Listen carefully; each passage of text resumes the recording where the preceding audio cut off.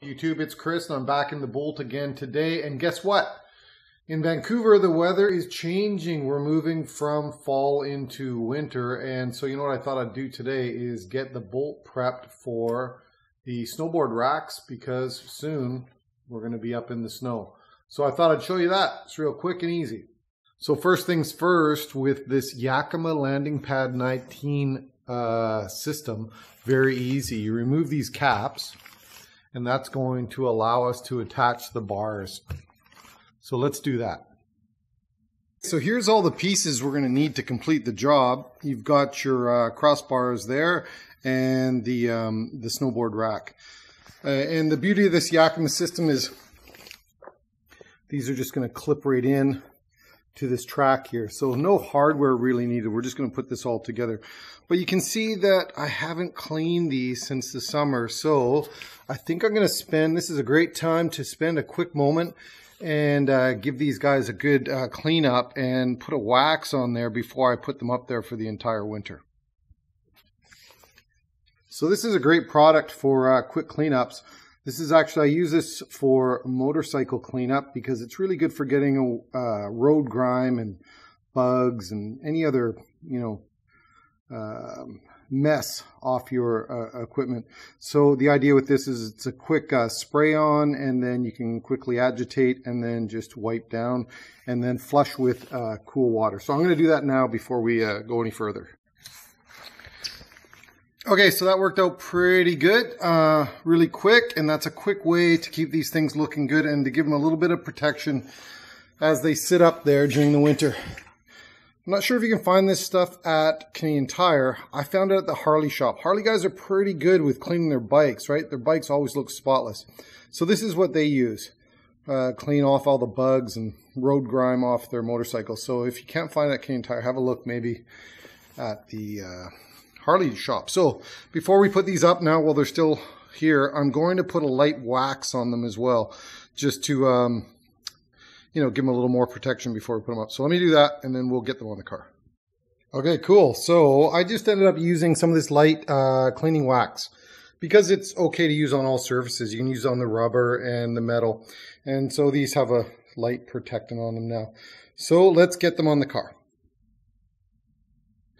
Okay, so here's the beauty of this Landing Pad 19 from Yakima for the Bolt, is that we quickly can go from no bars to bars, and really it just sits down inside here, and then you just close up the door, and then you would lock this, and that's going to lock the roof rail on, so we didn't have to work with anything. Once we have this Landing Pad 19 foot on here, the rest comes pretty straightforward.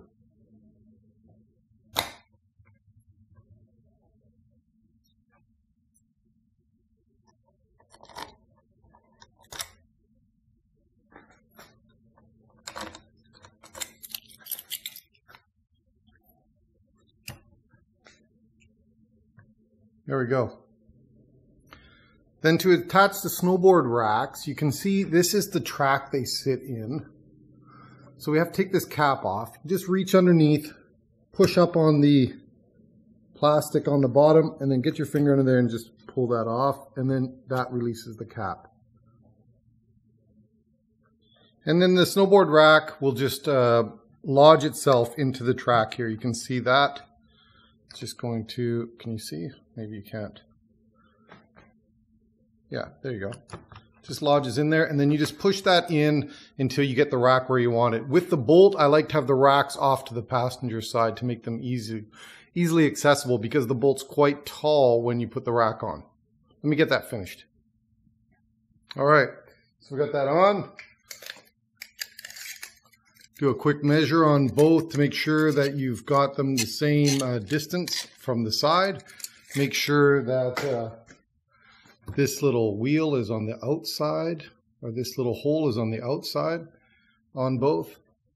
Yeah, sounds good. And I'll just button up and put the caps back on.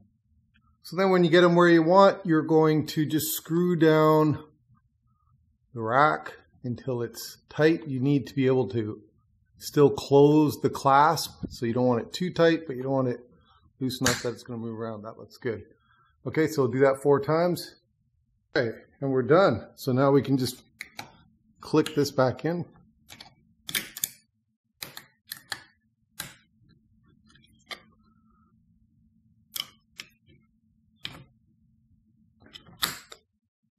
Got it.